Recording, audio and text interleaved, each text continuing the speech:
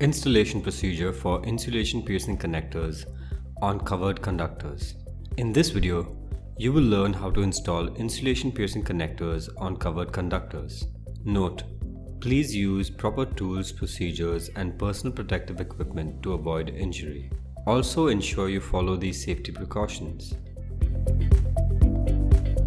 Let's start by identifying the correct type of IPC. In this video, we will be installing two types of IPCs. Type 1 IPC used for covered to covered connections. Type 2 IPC used for earthing connections. Type 1 IPC creates branch or tap connections between two insulated covered conductors without removing their insulation. It is used to continue the line near the pole for tapping or creating network connections for extending the covered conductor system. Earthing IPC grounds covered conductors to the earth during line maintenance or to clear fault conditions. Next, please ensure you have these equipments and tools for proper installation. Selected IPC as per your application. Ratchet spanners or torque wrench. Insulated gloves. Finally, inspect the worksite.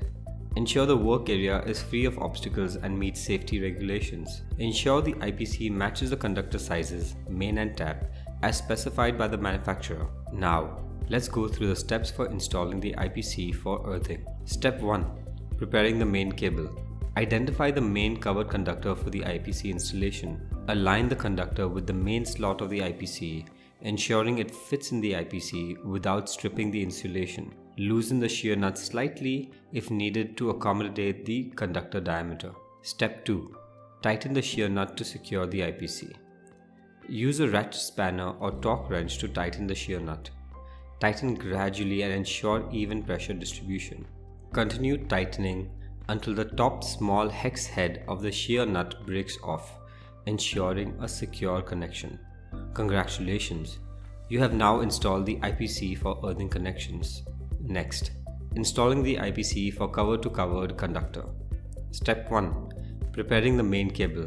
Identify the main covered conductor for the IPC installation. Align the conductor with the main slot of the IPC, ensuring it fits in the IPC without stripping the insulation. Loosen the shear nut slightly if needed to accommodate the conductor diameter. Step 2. Preparing the tap cable.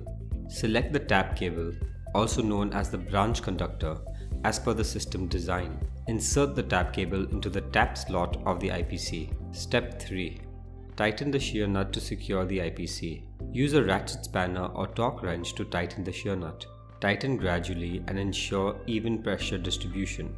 Continue tightening until the top small hex head of the shear nut breaks off, ensuring a secure connection. Seal the open end of the cable with end caps. Ensure the cable end is fully sealed with the end caps. Congratulations! You have now successfully installed the IPC for covered to covered conductor. I hope you now have a clear idea about the installation procedure for insulation piercing connectors. If you have any doubts, reach out to us on our website access-india.com. We have a team of 50+ engineers ready to help you design and install your next covered conductor project. You will find our AB cable and covered conductor accessories installed in rural electrification projects all across South Asia, Africa, and Latin America. Our automated in-house manufacturing unit produces over 50,000 insulation piercing connectors every single day. Don't forget to like and subscribe to our channel for more videos about testing and installation of AB cable accessories, covered conductor accessories, lugs, connectors, and other electrical engineering topics.